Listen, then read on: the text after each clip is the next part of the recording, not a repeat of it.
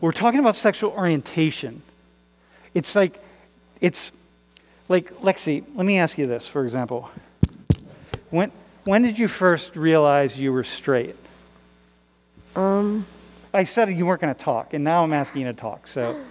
But that's a pretty easy one. I feel like I always knew that I liked boys.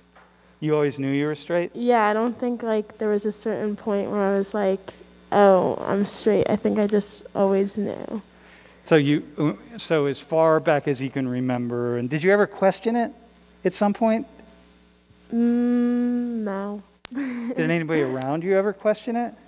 No. You didn't have any, wasn't talked about where I was growing up. Okay, it was so really it's just like okay. a given. Dude, so, by the way, that's a question that straight people don't ask themselves nearly enough, right? Has anyone ever asked you that?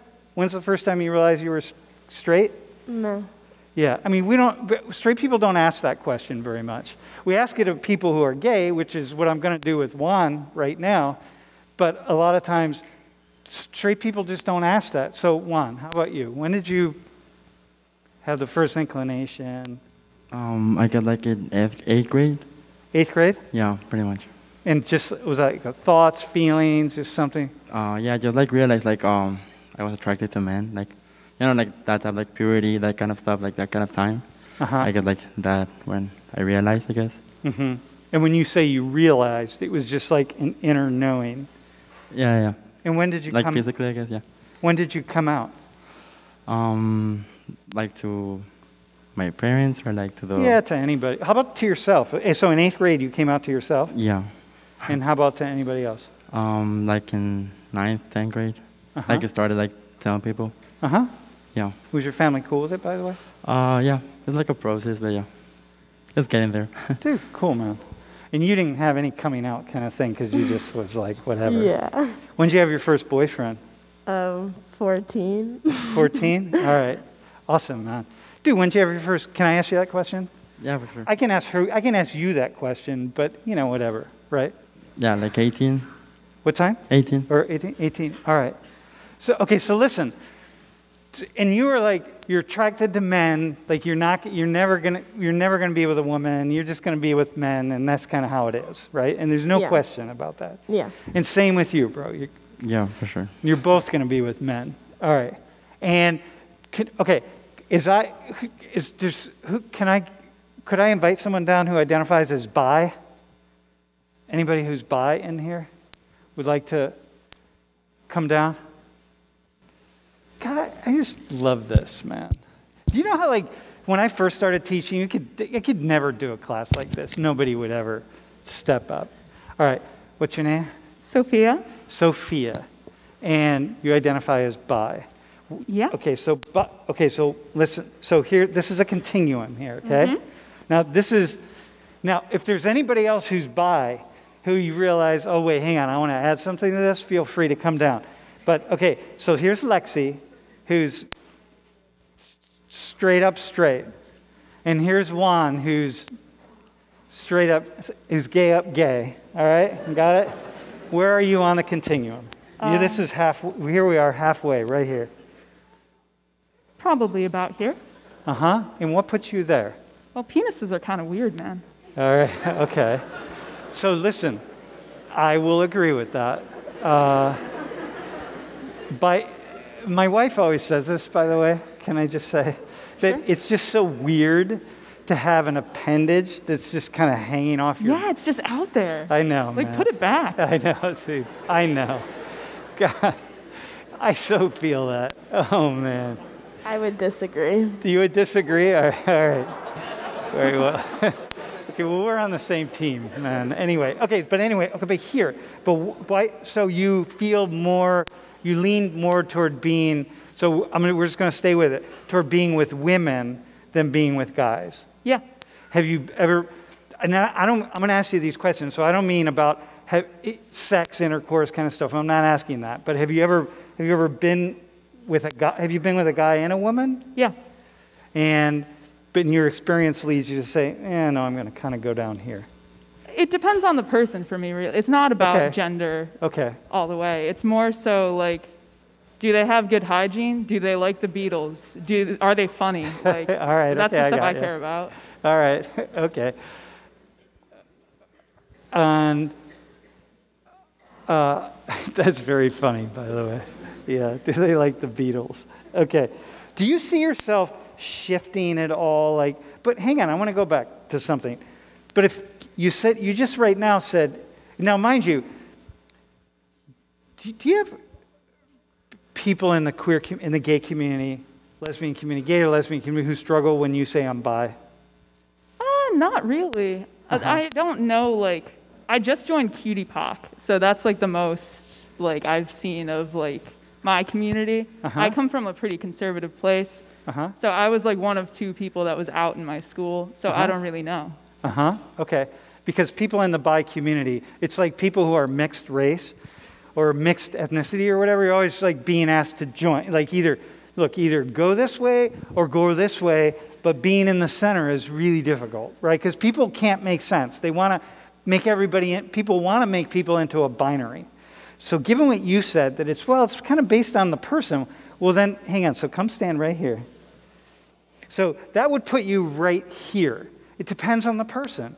You might meet a guy, so straight, you might meet a guy who's just like, oh my God, I just fall in love with. He has good hygiene, he likes the Beatles, and he's really funny. That really ticks all the boxes. Yeah, it does indeed. But you said you leaned here. So I'm just wondering what it is why you would go here if that's the case, that you are just kind of open, waiting to see. And I'm not pushing you in a box, I'm just wondering. I don't know. I think like out of most people, I tend to be more attracted to women. It might be a maturity thing at this point. I feel like girls get more mature faster. Yeah. And guys, well, sometimes they got body odor. Dude, sometimes guys don't know most guys don't know anything about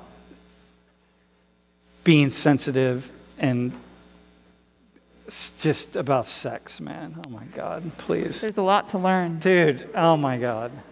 Men, can I just say one thing really fast? Slow it down. All right. That's great advice. Oh God, Jesus. Okay, so anyway, all right, so what we're talking about right here is sexual orientation. So we're asking Sophia, what is your orientation? And she's like, well, my orientation is kind of, I'm here in the center, I'm bi, but I would lean this way, over here, right, for a wide variety of reasons. And one reason might be that, just bodies and maturity and all sorts of things, right? Okay, got it? So this is what we're talking about with sexual orientation. It's like, what's this inclination? It's not about, what we're talking about with sexual orientation isn't about like romance. I'm not asking about romance. I'm not asking about you falling in love. I'm not asking about all these things. What we're really talking about here is who are you just drawn toward in a sexual kind of way? And sexuality is complex, right? So I'm going to ask you, like for a guy, who are you drawn toward immediately simply means like who do you feel this physical energy to be drawn toward, this physical energy in your body? Because that's what for men it's much more like that. For women, and you can weigh in on this if you want, it's like if I say who are you drawn toward, it's just like it's not just your body, it's like your heart, your body, it's like attraction is multidimensional. Absolutely. So if I say to men, sexual orientation for Sophia here, or wait, hang on, Lexi, as women in women's bodies, it's a little bit more complex in that way, okay? But for guys, if I say, what's your sexual orientation? It's just very kind of unidimensional. It's, because what I feel. When I feel aroused, that's what I'm drawn toward. But arousal for a woman is much more, just more three-dimensional. Would you agree with that? Sure. Juan, do you have any idea of that? You ever talk to women about this? I guess that's why I knew faster, I guess, because I guess I'm more drawn to men than to women. Mm-hmm. But yeah, for sure, women are more they put more into like the arousal part. Like there's more behind that than just like the physical attraction, I guess. Yeah, yep.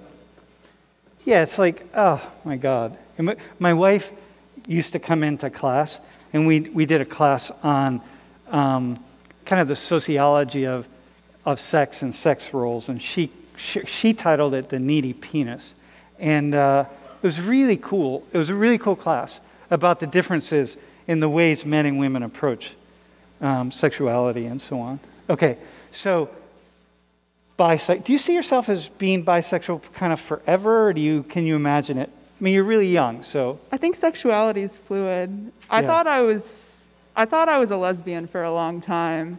And finding out that I liked boys was more of a shock than finding out I liked girls. Because, no offense, guys, but oh man. Middle school was rough. Yeah.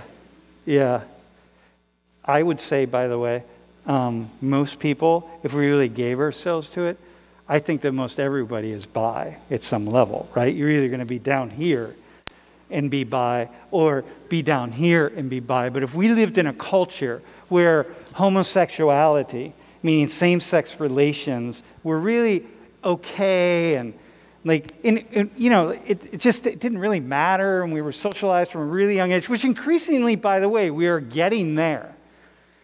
And as we are getting there, we are finding that more and more people, the percentage of the population that identifies as gay, lesbian, or bi, or one of any other kind of queer identities, is increasing as society just becomes much more open and tolerant and whatever we want to say about whatever the issues are.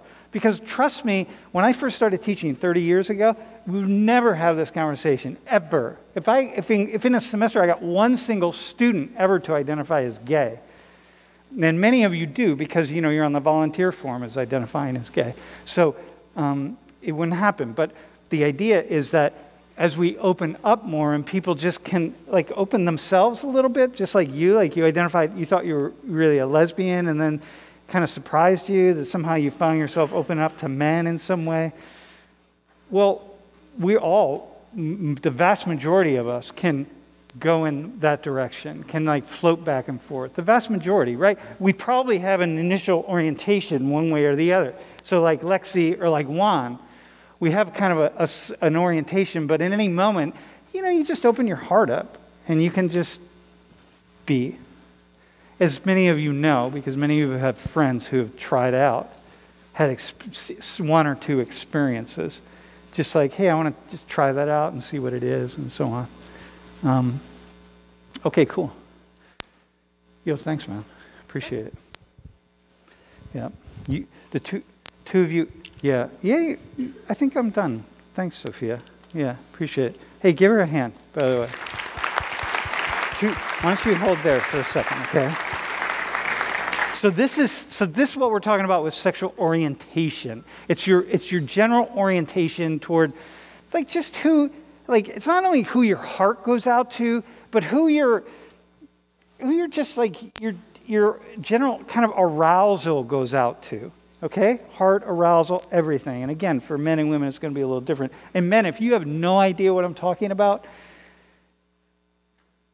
God help, I hope you're gay then, because the women in your lives, who in your love life, are going to be very unhappy. All right, so listen, let me go to gender identity. This is a sociological concept in a way, gender, and very much it is. So, like, human beings,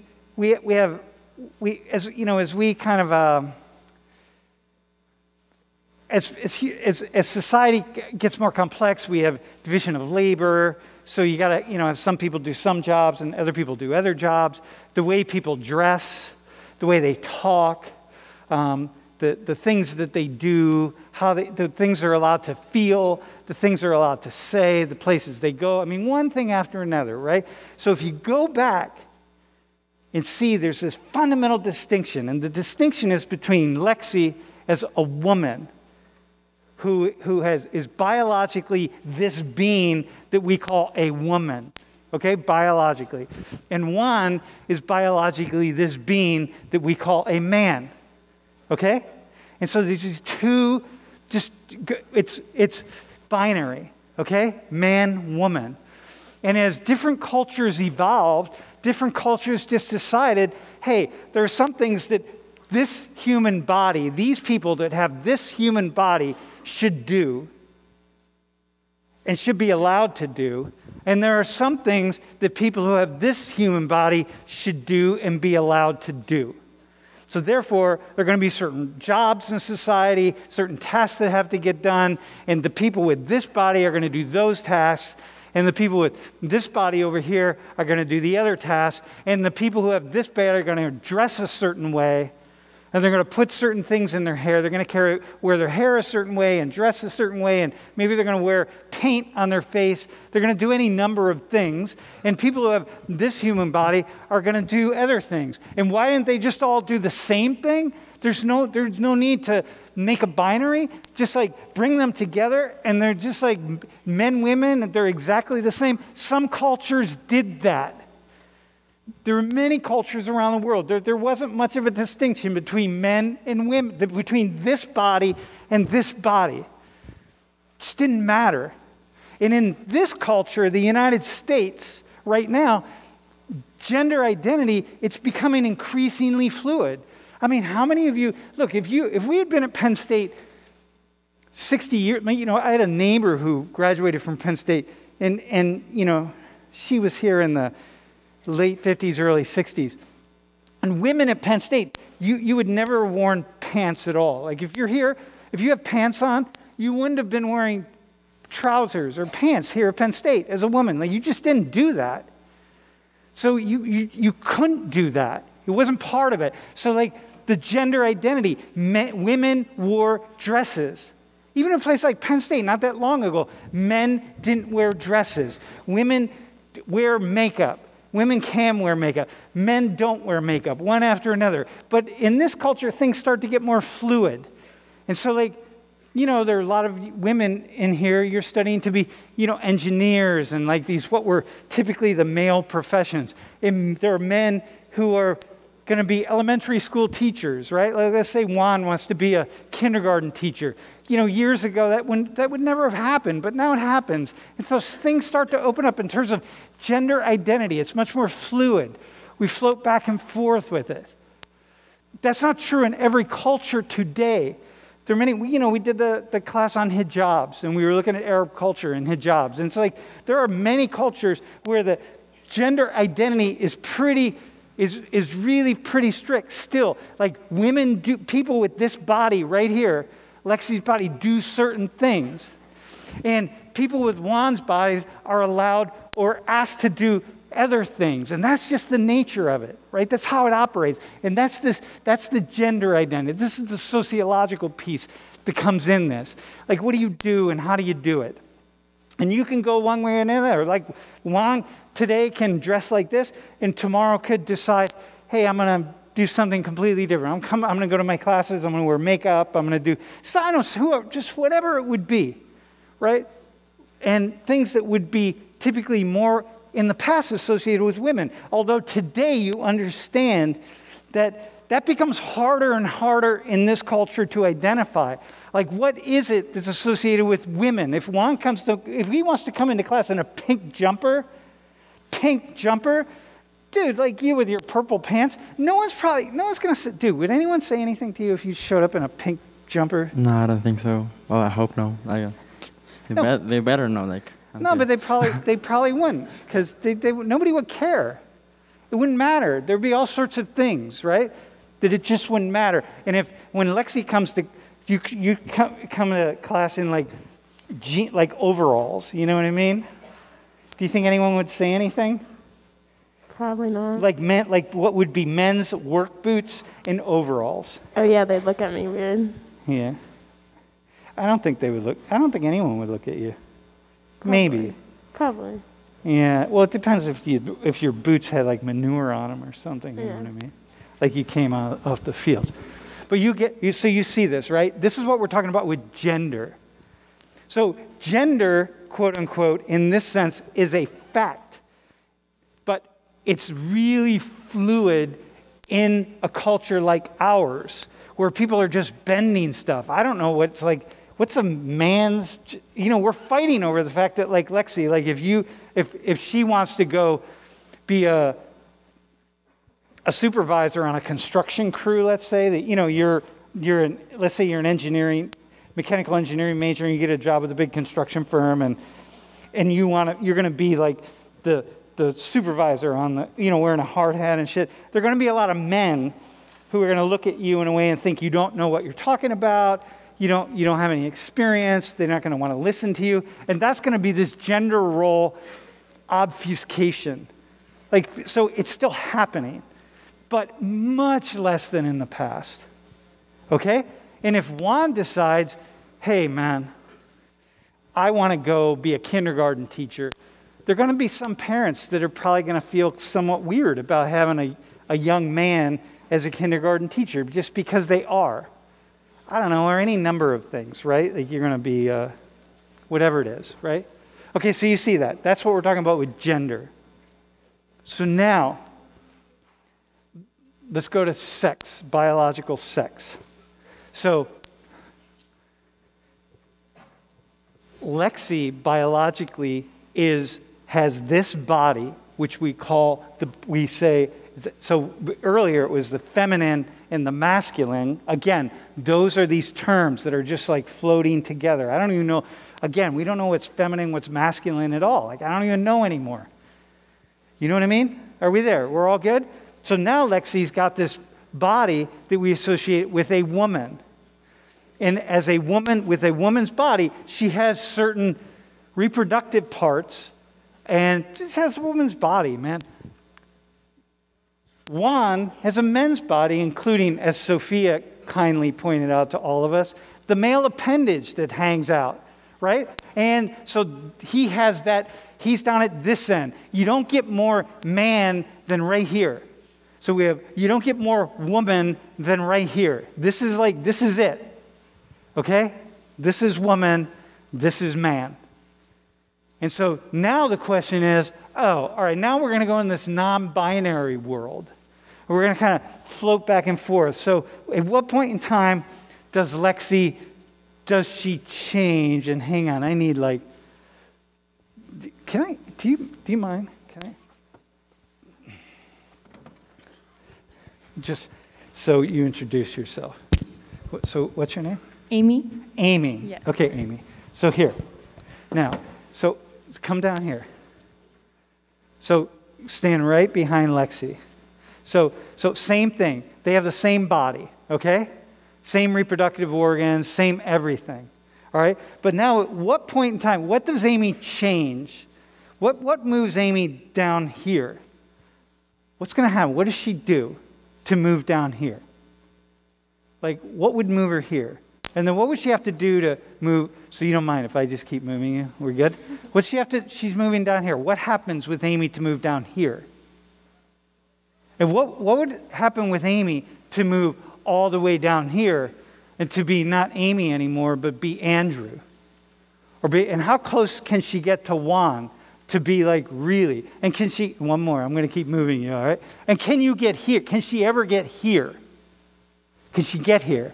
So we're now doing the binary stuff. Okay, can she ever get here? So she actually becomes a man.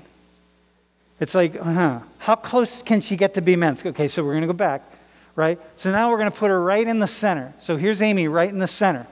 What puts her right in the center? So we're talking about bodies. This isn't about what she's dressed like, right? Because if we take Amy back 60 years, she's dressed like a man. She's dressed like a boy. She's masculine. And she would, if you were here at Penn State, there would be teachers who would tell you to go home and put a dress on, right? But so you're very masculine in the way you dress. But not anymore. We changed that. So she's just human in the way she's dressing. She's just a college student. But we're talking about sex. We're talking about biology. So here she is in the center. So what moves her from there to here? So once again, right? We're going to go back here. So she is the same as Lexi, and now we're going to start to move her. Is it just in her mind? If Amy just decides like, hey, I'm not here anymore. I'm not a woman like this anymore. I'm not really into this binary bullshit. Like, I just don't want to see myself as a woman. So I'm going to start calling myself something else. I'm going to just think about this differently. It's not going to be he, she. What if I want to be both? So come walk around. I'm continue to walk you around. You're cool with that, right? So I want to be, actually, I just want to see myself in the center. And I'm going to be they, them. Or I'm going to be, maybe I'm going to be here, and I'm going to be she, they, or she, them. Or maybe I'm going to go down here, and I'm actually going to be he, them. And the them is an indication of both. Them is actually really cool, by the way. This idea that someone says, hey, I'm not really into this, the whole gender, feminine, masculine, we don't have a way to do the feminine, masculine thing about being both. But we do have a term when it comes to sex, biological sex, and we often use it for gender, and we say they, them. And they means, if Amy says they, then what that means is both Juan and Lexi. Like, I'm going to take all this stuff on. And on top of it, I'm even going to be bi, and so I'm going to be so totally, I'm going to be they, them, bi, and like, I got it all. And that is awesome, because basically kind of what you're saying is, yeah, I don't want to get stuck down here at all, and I don't want to get stuck down there. I'm just going to kind of be here. But the issue is this. So, Amy, we're going to do it again. The issue is, when does Amy get to say something other than, I'm a she?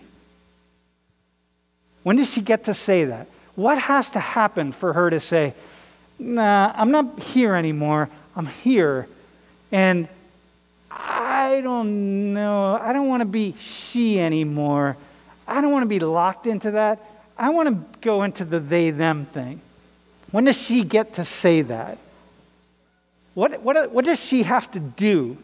What does Amy, I'm not even going to say she, what does Amy have to do to allow her to say, don't call me a she anymore? Then I'm going the non-binary route.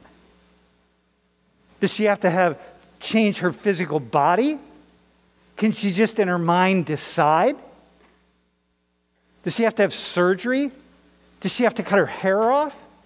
Does she have to change her name to more of what would be a boy's name? Like, Amy, what do you think you have to do to be standing right there? What do you think you would have to do? I mean, and I feel like in a perfect world, like, I wouldn't have to do anything really, because that's my decision. But obviously people would want you to look a certain way or sound a certain way. So what do you mean you're okay, yes, people. Why do you think people want that?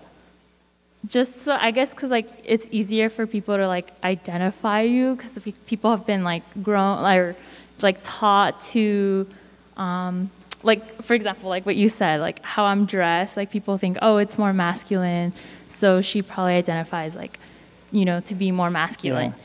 But not necessarily. So yeah, like how you said, I could like cut my hair shorter as like a guy would do, if I wouldn't, you know. Okay, so in a perfect world, you would be able to just make that decision and say like, oh, yeah, whatever, I'm not a she anymore, I'm a they or a them or a whatever. Yeah. And I'm going to push back on that. And in a perfect world, that's just really confusing. You know what I mean? Like for me, I'm 61 years old. I got to say this. I didn't grow, little kids right now, they're 6 and 7 and 8-year-olds. They completely get this they, them stuff. For them, it's just like, are you with me on that? Are you with me, Juan, on that? Like the little kids, they get it. It's just like they, them. Yeah, they get it. They're classmates. Oh yeah, that's so-and-so. They are a they, not a she. And I've been learning the English language for 61 years, y'all. It does not come easy to me. I see Lexi, I see a she. Or I see Amy and I see a she. But if you are just like, oh, I'm not a she, I'm a they. I'm like, oh, God, mind blown. Like, all right, on the basis, then my question is going to be on the basis of what? And you said, well, in a kind of perfect world, you could just say on the basis of I just want to be identified that way. Yeah. And that's really confusing. And people are going to push back against that because it's like, well, you can't just, I mean, you can, I could just identify as black. I'm like 1.7% sub-Saharan African. So I could just be like, well, I'm 1.7% sub-Saharan African. So yeah, I'm black. Whatever. And you could say, hang on, come back over here. You could say, I'm clearly a woman. There's no difference between me and Lexi. But you know what? I'm not into this binary thing. Just like Sam is going to say he's black because he's 1.7%, I'm going to say like, yeah, I'm non-binary. Don't call me a woman. I'm a they and a them. Right? You see? Yeah. Then what's the difference between you right there and then you keep coming out all the way down here? You're still a they and a them. Mm-hmm. Now you've made that determination. You were a they, Amy, when you were down here, and you're a they when you're down there. But like what puts you down here is you're never gonna get here unless you have some kind of surgery or something's gonna happen. You're gonna have to be here, you're gonna have to alter your physical body somehow, because you gotta get closer to being like Juan. Right. Right? Mm-hmm. This is the nature of it, right? You don't get from there, Amy doesn't get from there to here without some kind of alteration in her body. Now, at what point in time, how much of her body does she have to alter for any of us? Here, Amy, come right back here in the center, right? Or actually, come back over here. So people who struggle with this, how much of her body does she have to change? Does she have to alter for any of us to sit back and say, oh yeah, Amy is not a she anymore. I see Amy as more of a they, or I see Amy as more of a he. So if you walk this way, how much does she have to change in her body to be a he? Because right here, Amy can say, I'm a he. And I'm like, all right, whatever, you're a he. Just like I could say I'm black. And you'd be like, all right, whatever, I'm black. There's going to be a lot of pushback against me saying that. But there's going to be a lot of pushback against her saying that I'm a he, when in fact she hasn't done anything other than in her mind decide she's a he. So what does she have to do to make it acceptable to say like, yeah, I'm a he, and we're getting closer and closer to Juan, and she's a he, and then at what point do you say like, oh, she's definitely a he? Like top surgery? Let's say she has top surgery. So top surgery for her would mean removing her breasts. Bottom surgery for her would be like, yeah, you got to create some kind of bottom surgery could be lots of different things, by the way. But one bottom surgery could be like, well, you're gonna be more like a guy, so we can't create testicles, right? And she's never gonna make sperm, but we could fashion some kind of penis out of her clitoris and all of her appendages. Yeah, we could probably work that out. It's going to be really small, but we could do that. Dude, are you comfortable with that conversation? We would. Yeah, never. All right, you're good. All right. So then she's going to. So at what point in time then is she like? We're going to say like, all right, she's a guy. Because I can show you photos of I have lots of former students who have transitioned, who like, you would absolutely in a million years never have any idea that they used to be a man or used to be a woman. Okay. Are you cool? Yeah. Yeah. It's interesting, right? Yeah. Yes. Like you can think about this. Mm-hmm. All right, so here. All right, thanks, man. Thanks, Amy. Hey, thanks to Amy. All right. Okay, so listen. So, dude. And so for me as a man, what do I have to do if I'm going to say, yeah, I'm in this non-binary world, and I'm going to be a they and a them, or I'm actually thinking of transitioning, and now I'm going to start to slowly refer to myself as a woman and not a man, right? So like I've had many people in my life who've been in this transition who I'm like, yeah, okay, yeah, you're a guy, you're a cisgender man, but you're going to transition to a woman, and like you take that first step, and then you take another step, and I'm still calling you he. And then you take another step, and I'm like, yeah, but I'm like having a hard time with the he thing because I'm not really seeing it. You're working on it, but I'm going to help you. Let's work with it. Let's play with it. Let's use he for you. Let's see how it works. And this is me going back 40 years, y'all. I've been my first experience with people who transitioned is 45 years ago, right? So I'm like, all right, we'll work it, right? I have this great story of a friend who was transitioning. First, she was a lesbian. Then she decided she wasn't a lesbian, and I knew that she was struggling. So I had her go listen to a woman who had been M to F, male to female, and transitioned over. And I said, you got to go hear this person talk. And because this is, in my mind, I'm like, this is where you're headed, right? And so she was still a she. The next day after the talk, she comes to meet me, and she's like, man, my whole world just blew open. I see my path. And I'm like, yeah, I knew that was your path. So she told her parents. The good news is they were very Christian. The good news is I'm no longer a lesbian. The better news is instead of a daughter, now you have a son, because I feel like this is my path. So, we worked with the male, Lori and I work with male pronouns with her, like him, and say like, all right, we're going to use him. And it just worked. It was just like, oh, it felt really good. But the kicker, and I love telling this story, is one day he was leaving town, and we were mostly never making mistakes, but once in a while we'd make a mistake. We were at our apartment, and the three of us it was really hot. It was like 90 degrees in the apartment. We were drinking beers, right? And we were, so he was, sitting in a chair like this. And I was sitting back like this. I had my shirt off. And because it was so hot. And Lori looks at him and as he's sitting there like this. And she says, hey, you can take your shirt off if you're a guy. Like, whatever, it's fine. Because he was for sure gonna transition, but hadn't transitioned. Dude, so he's like, yeah, all right. Takes his shirt off. Takes his sports bra off, which he had been wearing forever. He was a student athlete here at Penn State, but just holding his breasts back so no one would see his breasts. Even when I first met him, so this is what he was really working with. Took his sports bra off, and had really huge breasts. And I'm like, oh, fuck. And it was just like, he had these breasts. So here's this guy who's a guy. He was sitting there drinking his beer like guys drink a beer. Dudes, like you drink a beer, you know what I mean? Just like, yeah, what the fuck? I'll take another beer. Yeah, whatever, right? He was sitting there like that, but with two breasts hanging down from his body that we had never seen because he had been wearing sports bras his whole life. And Lori and I looked at him and we were like, dude, you are a guy, we will never ever make that mistake again because you are so clearly a guy. God, take those things off as quickly as possible.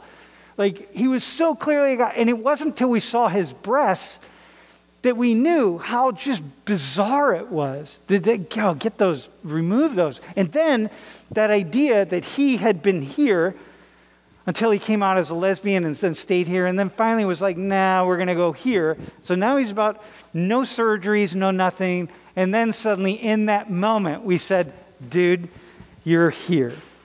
You're not here. You probably, dude, this right here, this is for those of you who are dealing with this issue of sex and biology of sex. This right here is for men who have the body parts like Juan and like me. You're born as a man, you have testicles, you have a penis, you have this, you have that, you're just a man, right? This friend of ours is not going to be here, right? I mean, I schooled him. We had a long conversation about what it's like to have a penis and like, oh my God, like, he's like, well, tell me, I just want to know like what happens and like, whatever you do, you get caught between your legs and your testicles and what is it, all sorts of shit. It was a really, really cool conversations, but he's here. And if you met him, you'd be like, oh, you never in a million years think that this man was anything other than a man, but he's not here. He's here, and he's a man. He's no less a man, but he's here. So the people in the community would say, yeah, okay.